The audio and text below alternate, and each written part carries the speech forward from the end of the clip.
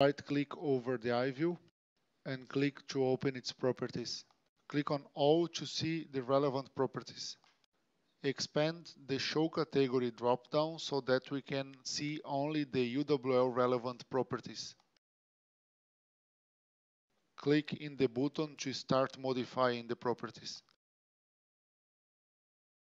The first property to be modified is the SAP UWL view name. For the purpose of this example, we are filling this property with the name of the view created in the written steps of the resolution section. The second relevant property to be filled is the use navigation ID, and in this example we are also filling it with the navigation created in the written steps of the resolution section.